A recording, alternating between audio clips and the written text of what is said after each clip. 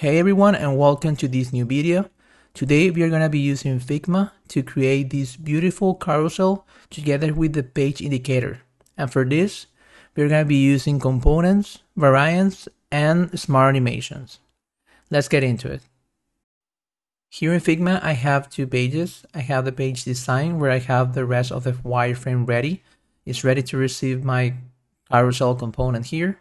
And here the components page where I'll be creating all the components. So first let's start with the shoe component, and for that I will start with a frame, and the size of this frame is 301 and 360. And also I want to change the border radius to 16. Once I have the frame, I will use my plugin of Unsplash to look for a cool image of a shoe, and I will look for Unsplash here. And here I can look for a shoe, and I want to use this image. Once I have this, I can create a component, and I will change the name to shoes.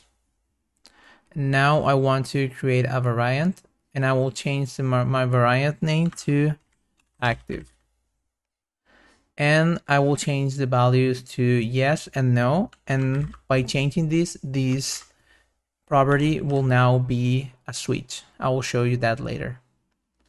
So now I want to edit this variant. I will make it smaller, and I will also add some effects. I will add some layer blur, and I will move my white layer on top of this, and I will change the opacity to 20. And there you go. I also wanted to make this an auto layout. And yeah, that's my shoe component. Now I will create the page indicator component, and for that I will actually use two components. One that is the dot, and then I will combine this component to create the three dots that you know as the page indicator. So to create the dot component, I will start with a frame, and the width I want this to be 18, height 10, and border radius of 50. And I will change the color to dark gray. I want to make this a component. I just use the keyboard shortcut that is Option Command K, and I will change the name to the dot. Now I want to create a variant, and I will change the name of the property again to active, and I will change the options to be yes and no again because I want it to be a switch. And now I will edit my active no variant, and for that I want this to be a circle, so I will change the Y to 10, and I will change the color to light gray. Now I have my two variants of the dot, and I will use that to create my page indicator. So I use the keyboard shortcut again, Shift I. I look for my new component. I will put this under an auto layout, and I will make sure my auto layout is horizontal. I will center this, and I will duplicate this twice. I will change the spacing to 4, and now I will change this to active no, as you can see we have the switch here only because I make the values to be yes and no. If those values were, for example, dot and rectangle, we wouldn't have this switch here, and I think the switch really looks better. So I will now make this a component. I will change the name to page indicator, and I need again 3 or 2 variants of this one. So I'll add a new variant here, and I will add one more. Now I will change the name of this variant to page 2. This will be page 1, and this will be page 3.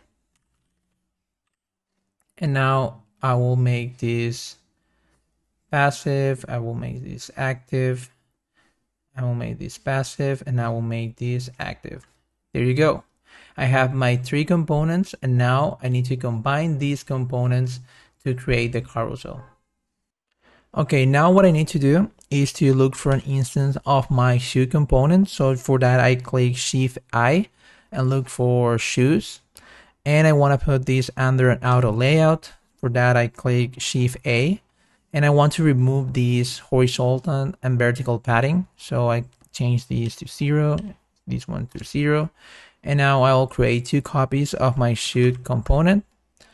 Sorry, I create copies of the container. I select the shoes and Command D 2 times, and I have my copies, and I want to adjust the spacing to 22.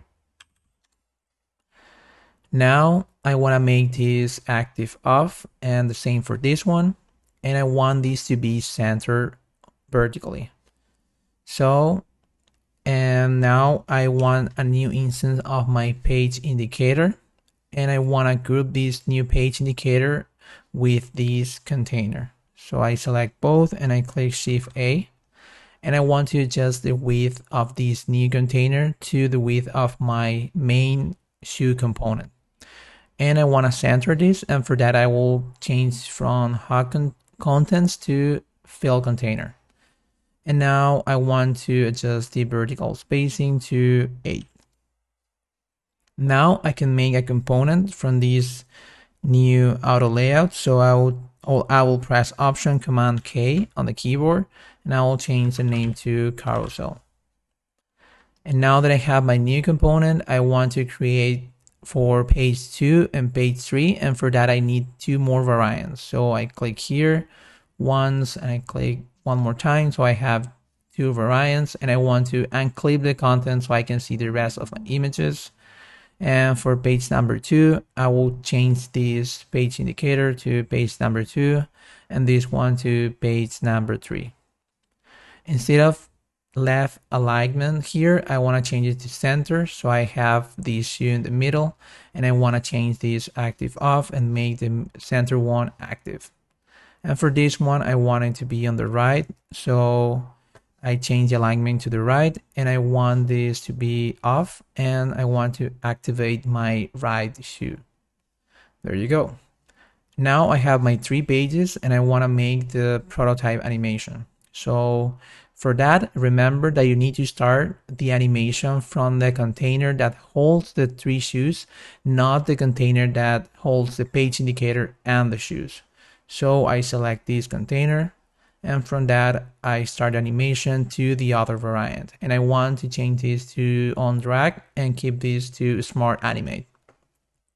The same for this one. I start with a container that holds the shoes, and I go from that to the other variant, click on drag, smart animate, from here to page number 3, on drag, and then from this one to page number 2. Again, on drag, smart animate. And now I'll go to designs and I will see if it is working. So I look for an instance of my carousel. So I click Shift I and I look for carousel. Let's adjust the space in here. Looks good. And now let's check the prototype. So if I drag to the right, it's working, and my page indicator is also working. If I drag to the left, it's going back to page number 1. Cool. So now let's change the images. So now what you need to do is very simple. Go at the bottom of this video and like this video and subscribe to my channel if you haven't yet, because it really helps to the YouTube algorithm. It's also very simple to change the images. All I need to do is to select the frames I want to change. So I will select my shoes number 2. So I select the 3 of them, and then I go to right click, plugin, and splash, and here I look for shoes. Once you're here, you can choose whichever shoes you want. I will select this one, and it will automatically change my 3 frames. And now I will do the same for my shoe number 3. So now when I go back to my designs and I click on the prototype, I should have my new shoes. So I'll scroll, I have my new shoes, and I have these beautiful carousel made fully by components and variants. I hope this video was helpful, and I will be creating another video for a more advanced carousel, also using components and variants, so make sure to watch that one too. If you want to know more about Figma and Prototype, subscribe to my channel and see you on my next video.